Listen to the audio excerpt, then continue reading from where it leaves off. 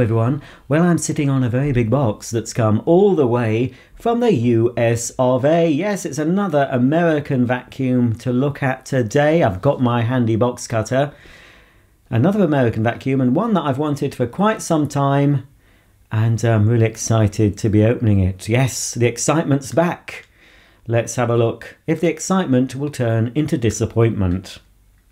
Okay then, let's see if this Hoover Z400 or Z400 as we say in the UK.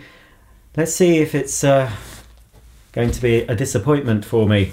Look, as long as it's in reasonable condition, is fully working, that is a result.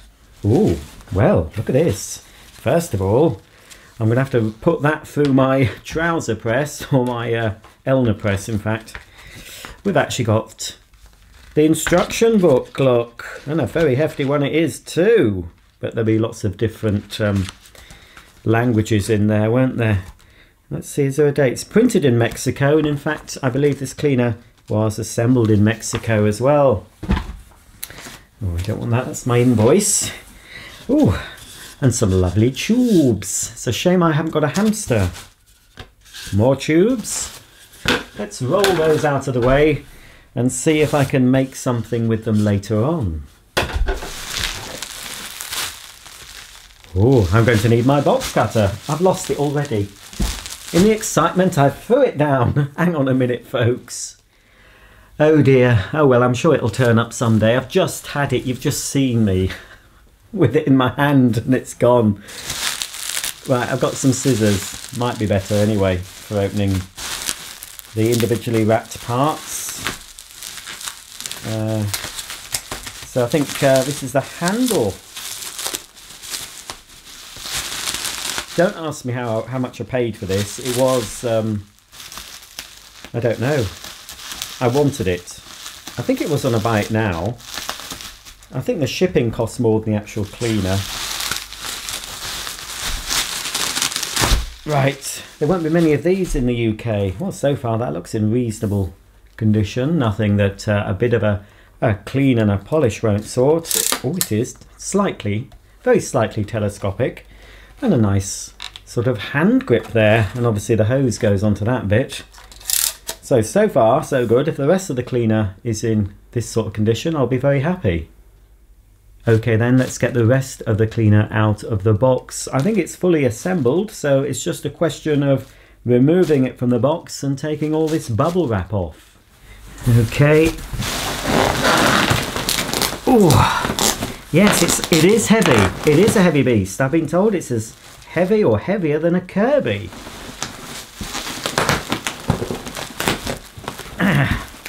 Oh dear, this is not going to work, is it?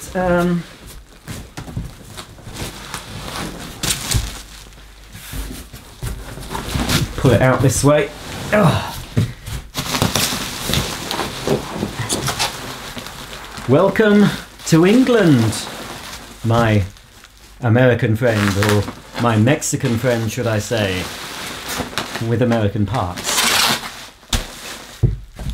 Right, get rid of the box. Oh, excitement. I nearly lost the scissors again, but no, here.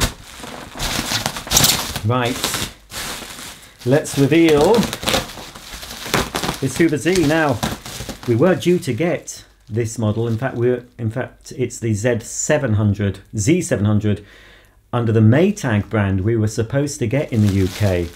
But I think, well, all we got in the UK Maytag branded in floor care, well, we got a few vacuums, upright vacuums, and we got the Satellite, or in America the Constellation. We got a floor mate, which was called the Maytag Floor to Floor. We got a carpet washer. I can't remember, that was based on the Vax Agility or Hoover Agility carpet washer.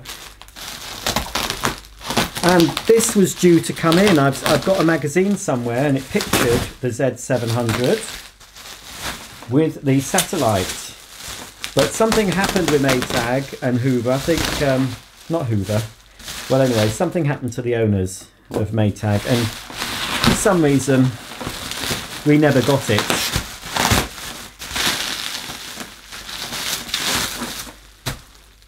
this is boring for you, I'm sure. I'm just going to pause, take the bubble wrap off, and we'll have a look at this vacuum. Well folks, here it is. Here's the monstrosity, the behemoth that is the Hoover Z400. What? Words fail me. Anyway, the Hoover Company, somebody at the Hoover Company, or several people at the Hoover Company decided to design this. And I'm glad to have one in a collection, but what were Hoover thinking? What were they thinking? Now, I have to admit to giving this a bit of a wipe over and a polish before showing it to you. It wasn't bad, but I've already discovered a couple of things that are wrong with it even before I plug it in. So hopefully I will be able to source those parts. I might have to be very nice to some American friends and say, can you get me these parts? Ship them over and I'll pay you. Hopefully parts are still available for this. It is certainly missing some bits and pieces. Well, it's missing 3 bits. Well, 4 pieces, I think. Anyway, let's have a closer look at this. I need to assemble it, don't I? Because I've got the hose, which I think I need to attach to the handle, don't I? So it just goes in like that. It's there we are. So this is in upright mode, obviously. Does the hose go like this? I think it might. Oh, that's it. I have seen, there's not many video, oh heck, it's going to give me a hernia. There's not many video, where is the carry handle? Is there one? There's not many videos on YouTube of the Z series, the Z400 or the Z700, and what videos there are pretty old. And I'm not saying anything against the people that made the videos, because I still watch them and because I wanted to find out more. But obviously they were filmed on older equipment and it's not very easy to see a lot of things in the videos. But it was still good enough for me to get an idea of this machine, and I've looked up on the internet about it. So hopefully this video will be a little bit more watchable, because I'm doing this in 4K for you. Now how do I... Oh yes, it's got the pedal here. Wow. It's hard to describe. I mean, the view I've got from above, looking down on this thing, I'll have to do a shot of that. Limey O'Reilly. That is a massive thing. I mean, I thought Kirby's are not very suitable for the British home, but this certainly isn't. This could be the only Hoover Z in Great Britain. There might be the other odd collector that's got one. Now, it's creaking as well. Creaking. Not even self-propelled either. It is missing, I believe, because this doesn't look quite right to me. I think there should be a cover on that, or another filter, shouldn't there? You can see the motor inside there behind Perspex clear plastic. So there's definitely something missing from there. Now, obviously, this thing is in upright mode at the moment, but it will convert into a compact canister. I don't think Hoover ever claimed this to be compact. There's a little ring pull here. If I can show you. Just here, look. Now, if I pull that out, I should be able to fold it. There we go. There we are. Ah, perfect. Is there a carry handle? Oh, perhaps it's there, look. I'm really pleased to have one. As long as it works. So that is in its sort of canister mode, and then of course you take the hose out, and then I'm not sure, it should reach right up the stairs. I think that is the carry handle there. Yes, it looks like there's quite a lot of, yes, I think this probably will. I'll be demoing this, of course. If it works, I think this will reach up the stairs. There's a lot of hose here. Let's pull it. Yeah. Oh yes, I think that'll have no problem reaching up a standard flight of stairs. Wow. Oh, wonderful. It's wonderful in a weird way. It's obviously not the best vacuum cleaner. I'm saying that now just by handling the thing. Wow. So, to put it back in upright mode, we pull the little ring pull again. I might have to put my foot on it, I don't know. Oh. Come on. You were behaving so well. Oh, there we are. That's it. There we are. Whew. Crikey, I've not even turned it on. I'm already tired. I'm going to have to go for a lie down. Now, as I said, I did wipe it over and give it a bit of a polish. I haven't touched the vast amount of American dirt that the seller has left for me inside here. So this is the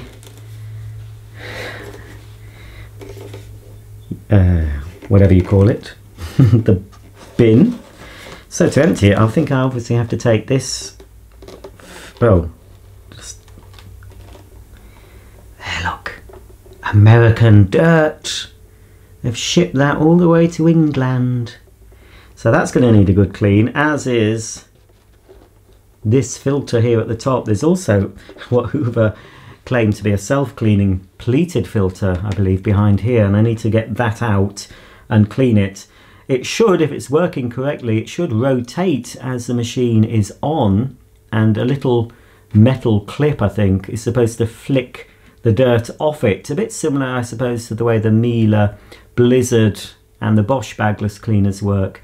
The Miele Blizzard, of course, you have to press the button for that to operate, and in the Bosch you have to turn it manually, but this one is supposed to run all the time to, in theory, keep the filter clean, but I don't think it worked in practice. So this goes on here, like that. Yes. Now on this side, you see I have done my homework before getting this. Oh. This side we have the little compartment that is supposed to hold the 3 small cleaning tools, but my first disappointment, well, my second one, obviously something missing from down here, and the second disappointment was when I actually opened this container, this compartment. The cupboard was bare, I'm afraid.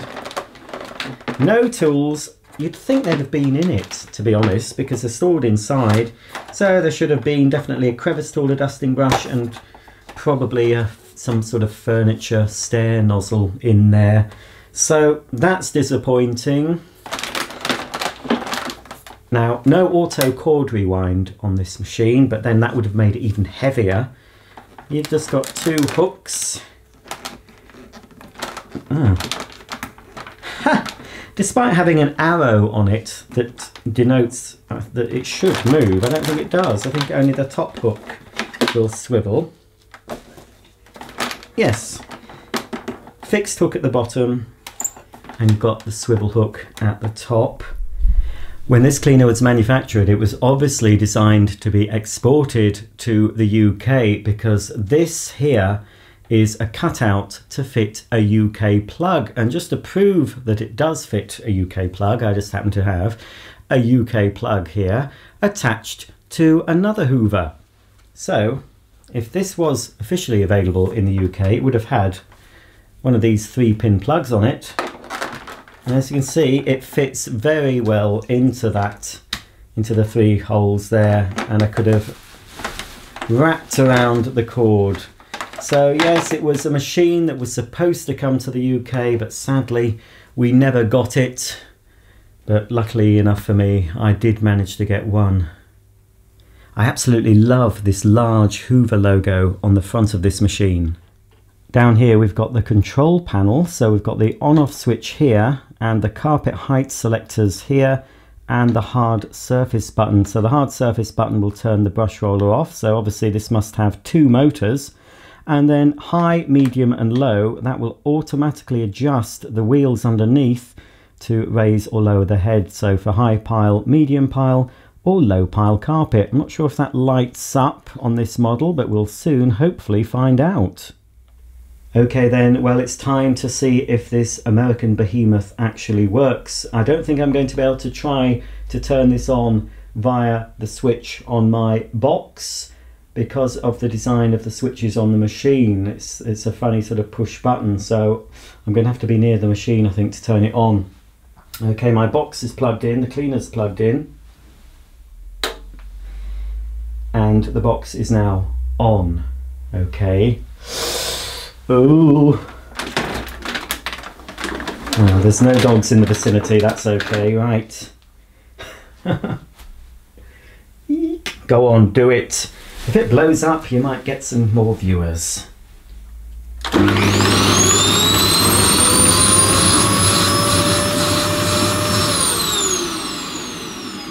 Well, it actually works. I actually saw the filter rotating and it lit up, and it's not as loud as I expected, although we haven't seen if the brush roll motor works yet, have we? Right, let's just pull this cable up. Is there anything to hook it to, I wonder? I thought there would be, because the cable is quite low down. I'll have to peruse the instruction book. That's ridiculous. Right, so we've got, turn it on here again.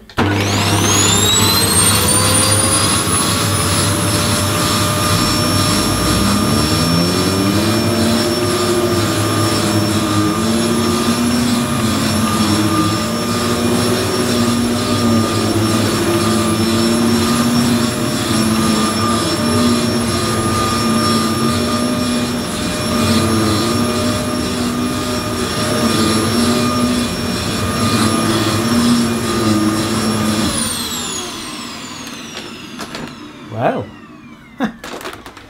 can you hear that noise? It's the filter. That makes more noise than the motor almost. The filter rotating, it's sort of a noise. I want to show you the filter if I can get close enough with the camera. I think it's couldn't detect much suction. Actually, let's have a feel, shall we? How do you get that off? Does that come off? Hang on.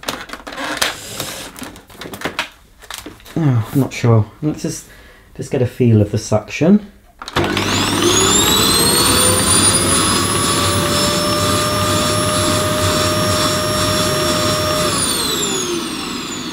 Well, folks, virtually non-existent suction there. It clearly needs a really good clean out. In fact, what I'll do with another vacuum, I will just empty this container and then vacuum this filter at the top and see if we get an improvement. Okay, one empty and a little bit of a suck out with a mealer has cleaned this mesh filter at the top. I don't know if there's supposed to be any sort of other filter as well. Obviously, I think the pleated filter will be absolutely caked, but hopefully this will improve it somewhat. There we are. Let's give it another go.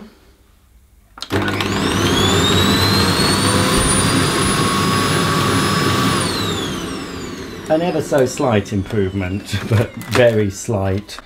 Yes, I think the problem lies, there could be a blockage of course, but I think the main problem will lie in this filter, but I won't be taking that apart in this video. Well, there you go, that's the end of the story for now for this Hoover Z400 Sports Utility Vacuum. Wow, I'm really pleased to get it. Despite its many faults. As part of a collection, it's a pretty unusual cleaner. But yeah, I pity the poor people that actually bought one of these back in the day to clean their homes. I don't think they'd have been very happy with it somehow. But if you're a collector, it's probably one that you may want to seek out for your collection. Now, where am I going to store this thing? Anyway, I hope you've enjoyed this video. I've certainly enjoyed finding out about this machine. I'm fairly happy overall. Obviously it needs a little bit of TLC. The filter certainly needs either replacing or cleaning properly. I need to source some tools for it, but all in all it works and I'm pretty happy with it. If you've any comments or questions about this beast, please comment below and I'll see you all very soon. Bye for now.